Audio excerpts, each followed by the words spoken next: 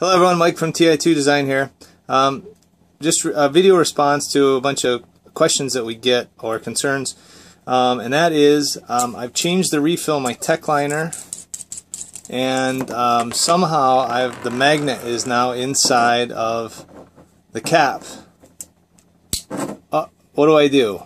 I can't reach my fingers in there. So the solution for this problem is you can take the magnet out of the tail,